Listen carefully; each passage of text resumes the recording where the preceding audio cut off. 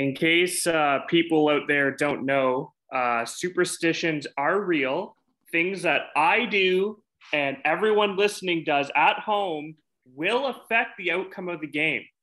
I was actually a little pissed off that you sent out the article of them talking about how like Jason Spezza gave him the pep talk in the locker room in between periods. I was kind of pissed they didn't include your shotgun video, because I definitely feel like the boys played that on a projector screen and everyone was just like, yeah, we have to. I think they caught an angle of Keith showing on a tablet to the guys on the bench the shotgun, a couple of the other videos. Yeah. It just, you know what? It's a thankless job, honestly, because like the articles aren't going to write about you, but in the end, we know that I we put made it in my shift. Yeah. Yeah. A good solid 15-second shift. And we won the Toronto Maple Leafs the game. Speaking of the game. Yeah. What a roller coaster. Full transparency. I had to go to work after the first. So for everyone watching this who doesn't know from our last few videos, we watch all together, the Leafs and Lads and a couple of our other friends on Zoom together. We all pause and press play at the same time so that we're not celebrating or crying prior to other people celebrating and crying. And I had to go to work about 10 minutes into the second period. And it was torture because the Leafs game was on all the screens behind me. And I was kind of like peeking just to look. But every single goal I saw, I would look up and it would be like Nylander's face being so happy. And I'd be like, yes. And then out where I am, it's all Vancouver fans and stuff, or Edmonton fans. And it was just like no one else was fired up with me. Whereas when we're watching on Zoom together, we're all like, oh, man. Anyways, so I will say that I watched I actually rewatched the third period, the full third period. The best part. Yeah, so I rewatched it. So I have seen the whole game, not just the highlights. Yeah. And I gotta say, my number one star, we'll talk about other players, but my number one star once again is Jack Campbell, because he made so many big saves that like would have changed the entire outcome of the game. How many did Paul have? Like 5 breakaways that game? Oh, it was so random, but just like he made big saves on Kucherov. Just like everything he did kept them in. We were tied 3-3, and he made a massive save. And we went down a couple minutes later and scored the game winner. So my number one star is Jack Campbell. What about you? I would say Jack Campbell after the first, because I remember, everyone after the first, because right when the first period ended, we were all pretty bummed. We're like, I'm getting same old past playoff vibes, but then just completely turned it around, and Soup made some insane saves that just got everyone going, and the crowd was starting to chant Soup again because I think they're a little hesitant at first. Yeah. But I have to give it to Willie. First star. He was reason. So after the first, people were crapping on him like, where's the effort? Trade this bum. Overpaid. Sid Sixero, the guy from Tim and Sid, who's now on a breakfast television show, said something like, I've seen enough of Willie. That was the main one. And everyone just flooded his response. Yeah. It was, let's get rid of the guy who had the best chances in the first period. Yeah, let's get rid of him. Because and the best after playoffs a while, last he season. capitalized. Yeah, best player last season. He finally capitalized on those big opportunities he was getting. He could have had 4 goals tonight. Remember that one where if he would have just kept going when he shot, that was off. It was off a play where John Tavares made a sick dangle and the puck leaked through. And that I agree with you that William Nylander, like, he does frustrate us at times because we know how good he can be, but sometimes he'll just be like kind of there, and then he'll all of a sudden get a massive scoring chance. He had a breakaway once he came out of the penalty box in the first period, had a breakaway, didn't put it away, but like he but made he up had for the chance. Yeah, he had the chance, and in the end, he was the only guy really. We had 4 shots. Two of them were William Nylander, and one was a breakaway, and one was just him right in front of the net. So talk about getting actual scoring opportunities. But speaking of John Tavares, we were so hard on John Tavares, and rightfully so. I'm sick of people on Twitter talking about like, oh, he does all the little things. Let's take $11 million out of the equation. He's supposed to be a top tier, like top 3 second line center in the entire NHL. Would be a first line center on about half of the NHL teams, right? He was next, like invisible out there, and he can win some draws. But you know who else can win some draws? Most 4th line centers in the NHL, right? So it's just like, rightfully so. I'm sick of people saying it's all the little things. A lot of people, and not saying that I know hockey a lot. I played hockey my whole life. Like I always dove into like the strategy of hockey. I was the PK guy. I was the power play, but he does do some little things, but like not enough to be a top tier second line center. And a lot of people say he's doing little things are just piggybacking off of other people saying he's doing the little things that they don't even know what those little things are. Right. Mm-hmm. And he was winning a bunch of draws at the start of the series, then stopped winning draws. But this game, second period, and even the end of the first period, he wanted it. And it was nice to see. My favorite thing was when he made a great play on 4-on-4, gave it up to Morgan Riley for the second goal to tie it up. Yeah. And he looked at the camera, he's like, let's fucking go. And that was like, that's the energy we wanted. Exactly. And that was the start of his, honestly, dominance in the third period, because that's what we need him to be, and I hope he can carry it into the next few games. What are your thoughts on Johnny T? I think you hit all the main points. This was his big redemption game that he needed, because people weren't just getting upset. Like they're getting furious. Like he had to do something. And I know you said money aside, but he's literally being paid to do the big things, not just the little things. So I'm glad he stepped up. He brought the energy everyone needed. Spezza made the speech, so he doesn't have to talk. So that's fine. We have guys for that. And the other thing was the face-off percentage. I just wanted to touch on that because we won over like 60% or something crazy this game, and it felt like we were at 40. Like Scott and I were, so Scott's our buddy. He was on FaceTime with us. We just kept talking about, man, we can't win a face-off. And then they showed the stats that we're winning over 60% of them. I was like, how, what? Yeah. I don't know if anyone else out there felt the same, but that was a pretty wild one. It's freaking face-off percentages. Yeah. I think it's that we seem like the important ones. Like if we're on the power play in their zone, we lose that one. It's like those are the ones we're noticing. Whereas if it's an offside, like no one really notices. It's like Justin Hall. Like decent most of the game, 98% of the game will make 2 glaring errors, and we're like, he sucks. Because we only notice the things that are right in our face and obvious, and we kind of just like we might be talking during a face off outside the blue line, right? Yeah, that's right. Good point. I guess you mentioned Hall. We should probably talk about the defense this game.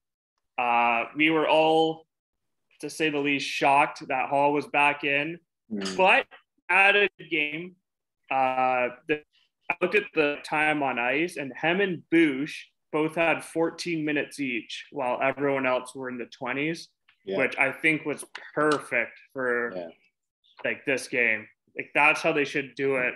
I think every time, like limited role. And he was out there for like the big penalty kills. So he actually, I know I hate him, but he actually did his job. Yeah.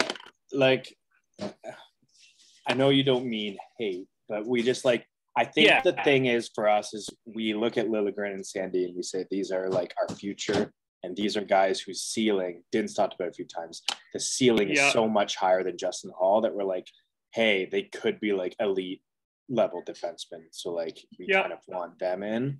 But in reality, like Justin Hall is in this top 6 of probably every single team in the NHL. Right. So and what he's getting paid is pretty amazing. Yeah. So like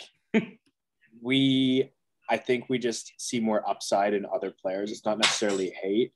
It's just sometimes he'll make dumb plays, take dumb penalties. But like in terms of our defense through our entire lives, because for people, we're both 28. I believe it's when we were 10 years old when we last passed our first round. So for 18 years, our defense, Justin Hall would be probably top 4. Most if not all of those 18 years. So we're just spoiled. Pretty sure he was last year. Yeah, he was. So we're just spoiled at this point. And it's nice to see him like with all the noise around him not being good. And you know what, in the end, this is why we trust coaches to make the right decisions, because he came in, played a great game. Lily could have played, you never know, but like the fact that Keefe stuck with him instead of after Simmons asked his question about like, why'd you start your worst and stuff like that. It's good to see him have belief, and it's nice to see the guys like Marner and Tavares sticking up for him. They had quotes saying stuff like he puts his heart and soul, like he's does some great things. Like it's nice to see everyone kind of sticking up for each other. I don't think that a lot of players really trust Justin Hall as being an offensive defenseman. If you remember earlier in the season, I think it was a play where he held onto the puck and they ended up going offside, and Austin Matthews screamed at him something as he was getting onto the bench, and Austin Matthews doesn't do that. So who knows how much they value his offensive upside. But if he plays 14 minutes, I think that's perfect. Him and Boosh, especially, want that physical presence. But I think it might have had something to do with Boosh's finger. I don't know if that's going to be an issue going forward. We'll have to monitor that. Yeah, but I mean, even in the end, Liljegren, like, what a great problem to have. Liljegren saying, you can slot him in. Yeah. So, Justin Hall, I think we just see a more upside in other players, and he does make some big mistakes and very glaring mistakes. But in the end, he had a great game. You got to give him some credit. Now, Jason Spezza. I tweeted something like, is it too late to give Jason Spezza the captaincy right now? And that was in the first, because he was like he was showing hard out there. He was talking to Jack Campbell. Apparently he gave that speech in between the first intermission, which was, I would have loved to be a fly on the wall for that one. Because I feel like he's probably not the guy that does that too much. So when he does, it'll be big. Which is why I think that guys like John Tavares need to do that sometimes, is because he probably doesn't too often give like a huge like motivating speech, but when he does, people would be like, oh shit, like John Tavares is pissed, you know? And I think it's probably the same thing with Jason Spezza. But that's what Willie said. And I think instead of Jason Spezza, my second star, because Jack Campbell gets my first, because without him you lose. Is Mitch Marner. Because as we were talking in the group chat last night, the guys from the start of the game, so first period, we all agree he played like trash. But Mitch Marner it was bad. Very good 60 minutes. He played well the entire thing. He had heart. He was still going out, blocking shots, still cycling well, like giving it his everything. And Morgan Riley was the other guy that for the entire game I thought like was giving heart. And you can like look at guys like John Tavares and for the final 40 minutes being awesome, but it's guys who came out the entire game and put everything on the line that I am so happy to see, because Marner last year got so much criticism for like not trying or, you know, like crying, giving up. And his game was awesome. The entire series, Mitch Marner has been one of the top players in the ice. Whereas last year he was a little bit of a John Tavares, you know? So he gets my second star for sure. Excellent. A pretty crazy stat I wanted to bring up was the hits last night. To lead the Leafs, Austin Matthews had 7 hits. Mitch Marner had 4. He wasn't only blocking shots, he was hitting, shooting, passing. Like, he literally did everything you want out of an $11 million player. Yeah. So yeah, definitely agree with the second star with Mitch. Yeah. And yeah. Is Austin getting, can we both agree that Austin Matthews needs to be in that top 3 or 4? Because as soon as the second period started, actually the end of the first, the last couple minutes of the first on, Austin Matthews woke up and he was the best player. Yeah, the third period was completely different than the rest of the game. He just, like you said, turned it on. Yeah. And he's been having some weird, like, he's not winning all of his puck battles. Like, pucks are skipping on him, which didn't happen in the regular season, but he's still, which would be frustrating. Shooting. On the power play, first period, and in the second, there's just like, no one was shooting. Kind of weird. It was weird. Yeah. But I think that his goal, his celebration was top notch. The windmill, oh man. So yeah, he's fire. I honestly think that we can, and I always say this every week, I have not yet predicted the Leafs to lose a single game in the series, but we're going to win next game. We're going to finally do it, because if we go to game 7, I'm going to be stressing, but I still will believe, because we don't win this game last year, the year before that. You know, we go down 2-0, we pack it and we play like the first period for the entire rest of the game. And something's different. I have to agree with that. Yeah. And then the other thing I wanted to mention was Blackwell and Kasha. They only had 4 and I think 6 minutes on the ice, and that's it. But I noticed them in the game. I thought they would have had 10, maybe more minutes each, but I noticed Blackwell whenever he's on the ice, and Kamikaze Kasha. How can you not notice that guy? Yeah. Just hardly any minutes, but impactful minutes. Like, I thought like they didn't obviously light it up, but they did their job. Well, we were joking about Blackwell that he played like 30 seconds in the first period and got a puck off the face and drew a penalty, an interference penalty in his 30 seconds. And like, he was like one of the most noticeable guys in the first. It was just like, what? Yeah, literally that's just 30-second shift. That fourth line is just a kamikaze line at this point. Yeah. He's fast. He is fast. Yeah. And he'll try and body check. It's funny. He'll try, but it's not doing too much. But he's a perfect fourth line playoff player, because he's scored the series. Like, he was on the first line of New York Rangers last year. He put up like next to 20 goals, I think, or over 20 goals. So like, the guy can play. Have him on your fourth line, you know. Well, everyone on this team, second and third period, impressed me. Do you have anything that you would change the lineup going into game 6? Keep in mind, we don't have last change now. So I don't know if that will affect your lineup decision. Do you make any changes, or do you run with the same crew? I don't know. I feel like you just rock with it. Like, we have momentum going in right now. Like, maybe just try and keep it the same and let them play well. I don't know. Because, one of the debates is, like, do you put Cliff or Simmons back in? Like, I don't know. Like, I want them there because I love their physical presence so much. But at the same time, like, we're winning without having to do as much because other guys are doing it. What do you think? It'll depend on Lyubushkin's finger, because I think if Lyubushkin can't play, you put in Liljegren. And then you reunite probably Muzzin and Hall, and even though that was tough at the start of the year, kind of scary, and then you Brody, Riley, Lily, Gio. If Lyubushkin is good, I don't think you change the defense. The only thing I would consider is possibly Kasha for Clifford, but I would be totally okay if Cash is okay there because you're only going to play Kasha for 6 minutes. Like, yeah. You know, the good thing about a guy like Cash is he can slide up and down the lineup very easily, whereas Clifford can't. Yeah, that's true. But I think what we saw last game was that the fourth line dominated the Leafs.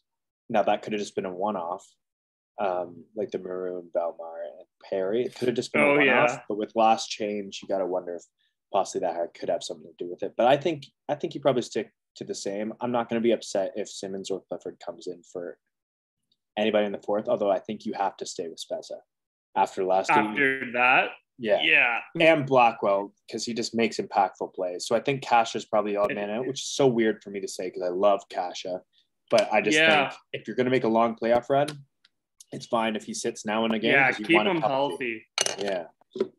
Excellent point. I could definitely see him having a nice rest day because like every shift, that's how he got the name Kamikaze Kasha. Yeah. He's getting banged up. Yeah. Is there anything else that you want to bring up before we finish this thing up? Please win the next game. I can't handle it. Yeah, I can't. I actually have to do the same thing. I work midway through the second period.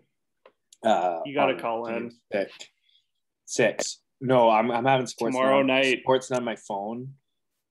So it will be down by the bar, and I will be watching. And if someone orders a drink, I will say, 1 second, please. Look over there. Yeah.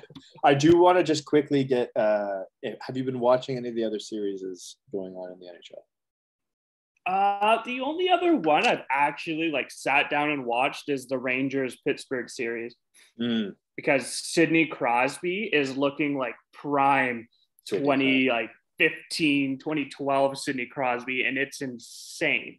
Yeah, he has been looking awesome. I think Pittsburgh probably closes that out because if Shesterkin's I think so too. They're just not that good of a team.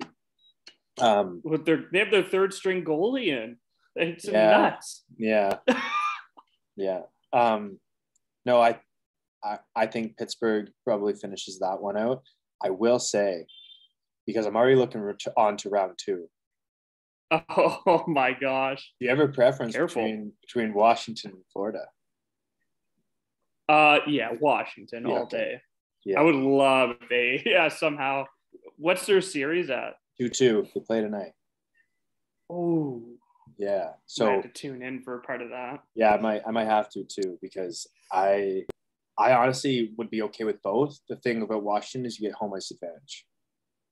Yeah. So that's a main and thing against for me. a weaker, hopefully banged up team. Mm-hmm. Also a stat. That would be nice. A stat that I don't have the exact numbers, but Austin Matthews in the playoffs at home is a much better point producer than Austin Matthews on the road.